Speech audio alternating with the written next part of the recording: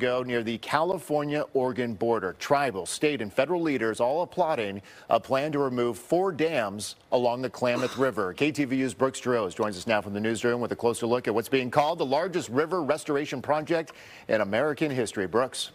Well, Mike, this is a major step forward in restoring the Klamath River. It's a watershed that tribal communities have long relied on, but drought and wildfires have destroyed ecosystems and fish habitats. Now there are new efforts and new money to improve the health of the river for generations. Nearly 2 decades of debate over 4 Klamath River dams have reached a literal breaking point. Finally, we can say with certainty that these dams are coming down, and it's about dam time.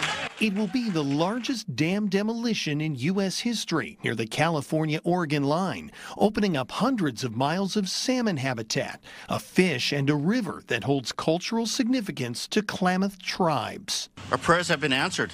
And a path found. Utility Pacificorp used the dams to generate power, but says this plan balances a desire for dam removal with protections for electricity customers. It comes following years of drought and devastating wildfires, polluting the water, decreasing water supplies, and causing fish die-offs. My dream is to not only bring the salmon back, but bring back a way of life, bring back to restore that culture.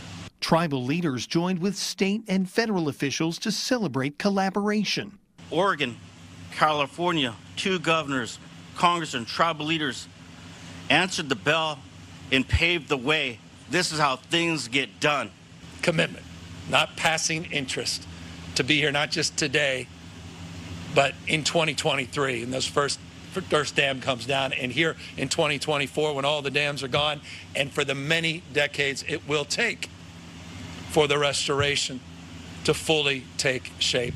$5.8 million in new federal money is in play for tribal water projects to help restore aquatic ecosystems and habitats. The entire restoration project considered urgent and necessary action to keep the river freely flowing and fish growing. We are committed to protecting this special place for decades to come so that future generations will know the same abundance and beauty of the Klamath River Basin as all of your ancestors did. The Federal Energy Regulatory Commission approved the dam demolition plan last month. The first dam could be removed as early as next summer. Brooks Jerose, KTVU, Fox 2 News. All right, Brooks, thank you for that.